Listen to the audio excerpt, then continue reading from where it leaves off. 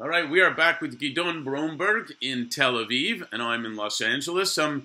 You certainly have an impressive background, Gidon, education and economics, law, specifically environmental law, co-founding EcoPeace Middle East, a whole lot of work and, like you say, sweat and honors and everything along the way. Share with us how you've evolved in your career a little bit, and are you at the point where this is what you always wanted to be when you grew up? Great question. So I think that like many good careers, I fell into this career. Mm-hmm. I mean, when I finished my law degree, I thought I was going to work in human rights law. I knew that I wanted to work in Israel. I knew that I wanted to contribute in peace, but I never thought that I was going to work in the environment. I fell into the environment field because I saw an advertisement that attracted me. And I thought, well, you know what? I have those skills. I'm going to need to learn a little bit more, but I'm willing to give it a try. And from there, opportunity came after opportunity. And I had this opportunity to do a master's in international environmental law in Washington, D.C., and was sent to the United States, and which happened to be there at the year that the Oslo Accords were signed. Oh, wow.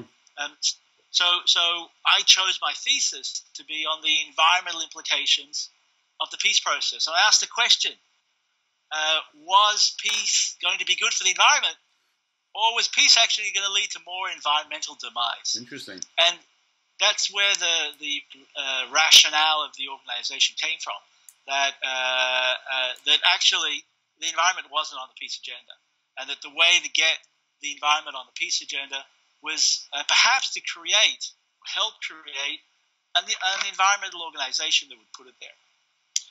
But really, my career and the organization changed tremendously because the original idea behind the organization was far more led by environmental protection, mm-hmm. a much more typical advocacy approach, tree hugger approach to protecting the commons, the River Jordan, the Dead Sea, and our other transboundary streams. But as the peace process collapsed, as an organization, and I personally identified that, hey, we'd sort of lost our way because there was no development taking place. We were back at war. The Second Intifada had broken out. The whole peace relationship had collapsed. And that's where really the organization completely changed. And my role and the role of the directors and all of our staff became far more complicated. We came to understand that we'd actually created a model for peace, that our ability to work together for a common purpose with a common understanding sort of exemplified the type of peace that we wanted to achieve. And therefore, my career path changed tremendously from much more of the typical advocacy with the legal skills leading the way to far more skills of compassion, of listening, right. Of conflict resolution, of grassroots activism, of building constituencies, of working with school kids and residents and mayors, a whole different set of skill sets that had to be developed, and of course, I think most importantly, finding the synergy. It wasn't that we stopped becoming advocates. We continue to do the advocacy work, the top-down work that perhaps what I was trained originally to do mm-hmm. Helped me the most. But equally, to find that right balance and synergy with the bottom-up, the community-based work, and in that sense, I've constantly had to retrain myself, and I think all of the co-directors and many of our staff have constantly needed to continue to learn and adapt ourselves and the skills that we need. Am I satisfied? I have moments of real wonderful pride. Sure. Where I sit back and think, this is incredible. This is remarkable, both because of the work we do, but more importantly, the results, the real improvement on the ground. But then, so many times, we continue to see the tragedy around us. It's a life tragedy around us that continues every day, and that's real pain, and that requires real, inner strength to continue, to overcome. So, am I, where I thought I would be? No, I never imagined being a director of a regional environmental organization. Have I got lots of satisfaction? Absolutely. Sure. But also lots of frustration, because for every step forward, there are steps back that are being taken place, that are taking place, that worry me greatly. Yeah, it's well, clearly you're passionate about it. It's interesting because I left. I was with Deloitte and Touche real quick, and I left Canada, recruited to be the executive director of a nonprofit global leadership development organization in Florida. Is how I got to the States, and everybody, including myself, told me you're crazy to take a pay cut, go to a nonprofit, do all this stuff. But there's a bigger purpose, and but you never, I don't know if too many people do expect, especially leaders, where they end up necessarily. They've got a view where they'd like to be, but and the world changes so fast. But you obviously got the passion for it, for the environment. And I see so often what you're talking about, the potential of sustainable economic development, the synergy between that and peace. It just is, the most brilliant things are simple, I always find. And I think, a friend of mine who I want to introduce you to, his name is Stephen Hecht. He wrote a book called Nonflict, and it's about resolving conflict. And he actually just came back from Israel, working with Palestinians and Israelis, so you do need to speak with him. Tremendous, and we're trying to bring that into our business world as well with people, because it's always about people. But I want to add that to, I always compare sports and business as well, and how that works together. And one of the most important things I find, and I'd like you to comment on it, because I think you have it, is having that quote-unquote why with what you're doing. A lot of younger people talk about that a lot, and I love it. What is your why? How it impacts the team, performance in sports, sustaining a winning season. You don't always win the championship, but teams always tell me, management, that they want to win the championship, but the mandate is to at least have winning seasons. So with all of this in mind, talk to us about this in terms of your efforts, your results of bringing together Jordanians, Palestinians, and Israelis, and actually reviving a very, very famous river. So you're clearly referring to the River Jordan, right? And this is a river that half of humanity identifies with. Mm-hmm. I mean, it's part of the childhood, growing up stories for the three peoples of the Abrahamic faith. Jews and Christians and Muslims together. They're not the identical story, but the river is very much associated with magic, with miracles, with renewal, with purity. Yet nothing could be further from reality on the ground, mm-hmm. and very much due to the conflict. The River Jordan, south of the Sea of Galilee, has been turned over these last 60 years into little more than a sewage canal. 95% of its freshwater resources were diverted by Israel, by Syria, by Jordan, instead of fresh water flowing down the river. Security fences, mines, sewage, and other waste mm-hmm. have been dumped into this river that half of humanity sees as holy. So it's no surprise that the organization focused early on rehabilitating the Jordan River, because it tells the story of the price we all pay. I mean, the strength of the demise of the River Jordan is it's a lose-lose-lose story. No one has won. In fact, in particular, the communities on all sides, Israeli, Jordanian, Palestinian, along the Jordan Valley, have lost tremendous economic opportunities.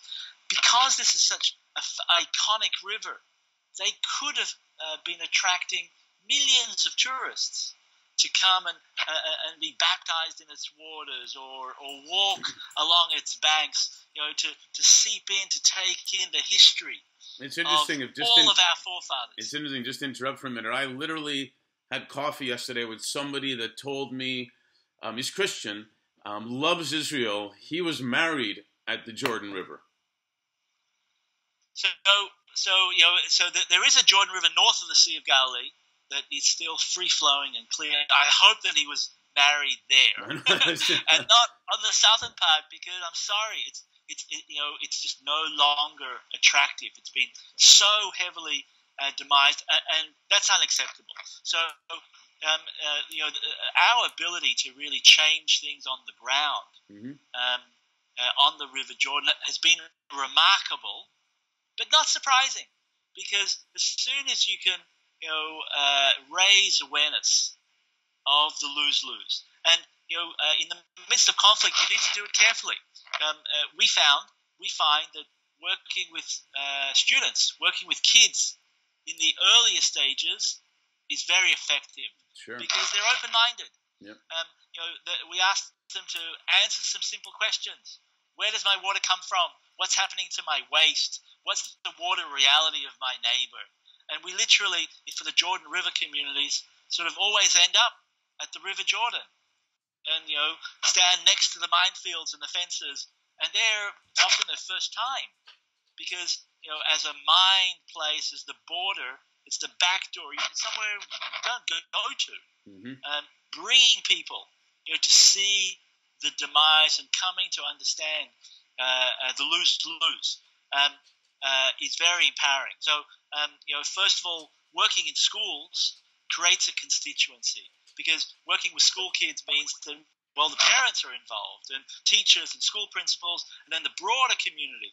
When all the schools are involved in learning about the demise of the River Jordan, it gets onto the plate of the mayor. And it's very effective when a class presents their research to the mayor, and the conclusion of the research comes and says, well, in order to correct the situation, you need to work with the other side, because the river is shared. No one can solve the problem alone. So, hey, Mr. Mayor, how are you advancing our self-interest? Sounds like a leadership thing. Absolutely. And you know what has been our strongest experience, in fact, is that those that have the hat of leaders often don't lead. I mean, some do, but that's the exception. The majority of the elected officials or the appointed officials tend to be followers.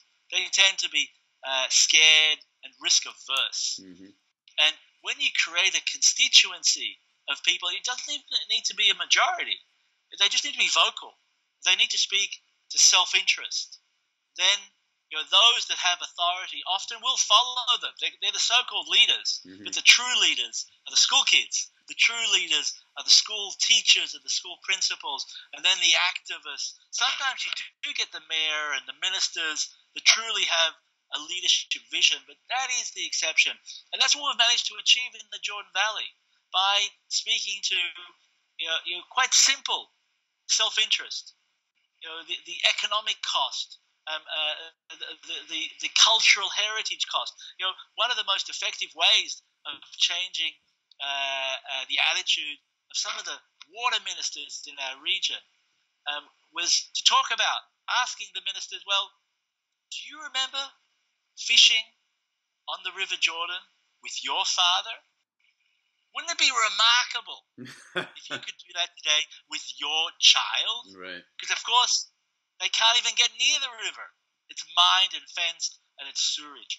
And, you literally see the coin drop, that emotional connection, the constituency building, and the understanding that there's a community that want to see this change.